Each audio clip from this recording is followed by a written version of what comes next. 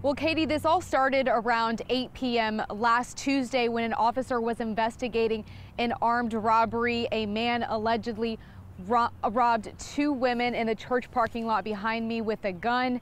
Now, the NOPD says the victims quickly tracked a stolen iPhone using the Find My iPhone app, and video released today shows what happened in the moments following as the officer was working to locate it. Body camera footage shows New Orleans police officer Levi Atkin searching along the Lafitte Greenway for stolen property, including an iPhone, moments after responding to an armed robbery in a church parking lot just across the street last Tuesday evening. I got the purse. Officer Atkin, who's been with NOPD for nearly 4 years, then sees someone hiding in the bushes. Hey, let me see your hands. Put your hands up.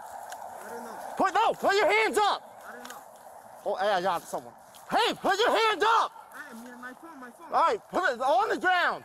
Huh? Lay down. The suspect has been identified as 32-year-old Daniel Castillo. Hey, drop the gun! No, drop the gun! No. NOPD says in the video, you'll hear Castillo fire 2 shots, missing Officer Atkin, Hey, stop it. who then fires back 17 rounds, hitting Castillo in the leg. He is in an open field, at which time this individual fires shots at him. He has nowhere to take cover.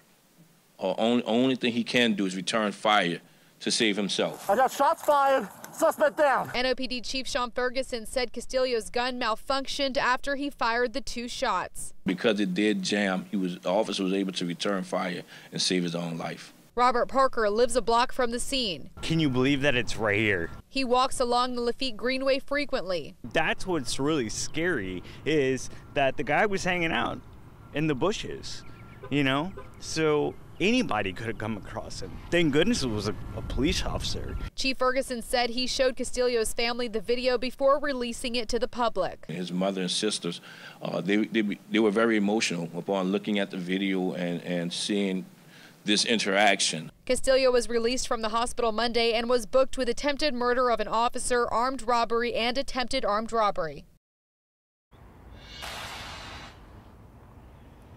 Now, Officer Atkin is still on administrative duty as this investigation continues. For now, live from the Lafitte Greenway, Erica Ferrando, Eyewitness News.